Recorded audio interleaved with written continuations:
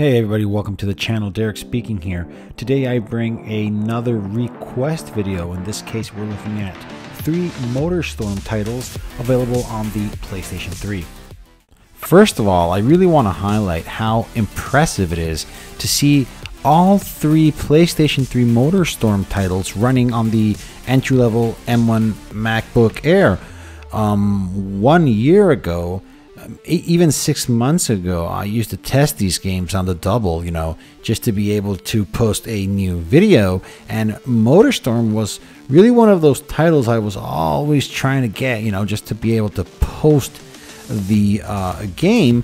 However, I was never actually able to get anything, any footage, any gameplay that was actually decent enough to post on the channel.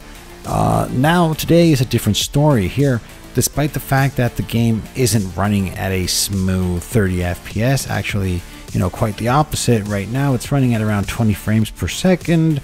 The system is yet to throttle. Of course, it's a bit of a mess. However, the game is running. Like, we can actually see the whole track, where, it's not like before where everything was just a complete mess. Now the game is actually running. Now it's just a matter of seeing that the CPU is causing the bottleneck. It's the 2020 M1 in the passively cooled MacBook Air. It's the weakest chip of them all, so obviously it's going to have a hard time. Even if you just have the M1 in the MacBook Pro or the Mac Mini, which is actively cooled, it has that extra 8 GPU core, it's already going to perform much better than this. So this is just like a starting point, which should serve us as reference compared to the the more powerful Apple Silicon computers.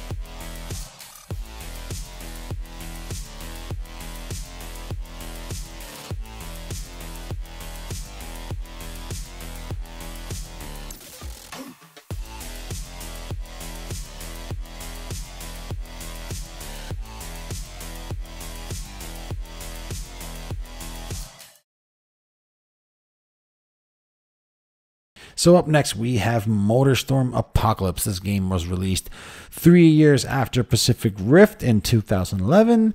And as I said earlier, guys, what's important here is the fact that the game is running.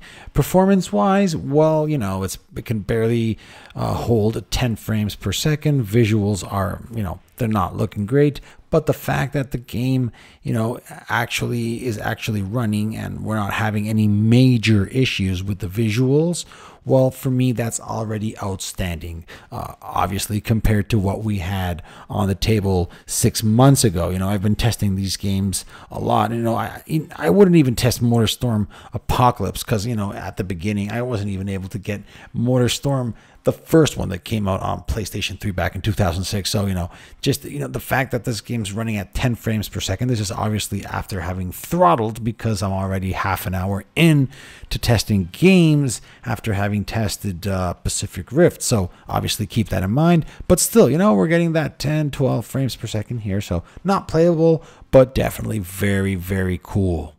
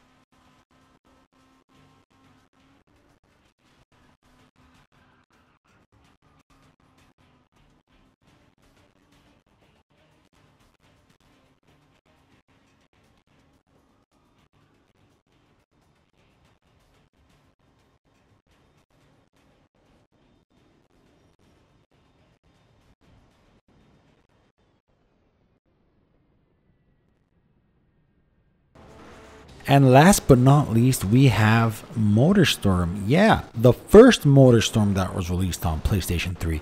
This was released back in 2006, and if I would have, you know, done this video in a chronological order, this should have been the first one. However, I left it for the last video, not because, you know, I don't like it. Actually, quite the opposite. This was one of the first games I tested on the PlayStation 3 back in the day, and you know, ever since I've always been trying to test it here on the RPCS3 Emulator on the M1 MacBook Air.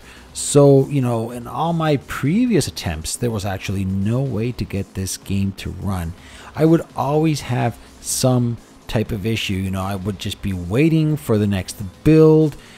This obviously concerning the RPCS3 emulator, but you know, build after build after build after build, I would test it, see, you know, what would have changed, what maybe, you know, didn't change. And you know, in the end, you know, performance was a mess. All the visuals were a mess. The textures were a mess. Sometimes the cars wouldn't appear. Everything, you know, was kind of like just invisible. Textures were missing, vehicles were missing, props, everything, you know, lots of elements on screen were missing. Sometimes the games just wouldn't launch. Maybe performance was good, maybe it wasn't. So, you know, in the end, I never had anything good enough to actually, you know, just post on the channel. Now, as you guys can see, despite the fact that the system has throttled, because it's the third game I've been testing, and obviously the system, you know, it's an oven right now, but still, you know, it's managing to get at least anywhere between 15 to 20 frames per second, as we can see right now. And you know, guys, that's amazing. You know, that to me at least, I find it amazing, since this game 6 months ago, 12 months ago, you know, it was impossible. You guys can actually, you can check some of the live streams that we did back in the day, and you'd be able to see that, yeah, of course, you know, we test the game and the game was a mess. So now, obviously performance is poor on the 2020 M1 MacBook Air, obviously due to the fact that it has only 7 GPU cores. And as you guys can see in this game, both CPU and GPU are running at the 70 to 75%. So, you know, probably both are being used up and they would just bottleneck themselves. So the thing is that if you have a more powerful computer that was released after this one, be it the M1 Pro, the M1 Max, or the M2 Pro, and so on and so forth, even if you were just to have the M1 MacBook Pro, which is actively cooled, and it would have that extra 8th core, you should already see anywhere between a 10 to 15% boost in performance. You know, and if you have more RAM, you'd have even better performance. And you know, if you just and you know, so on and so forth.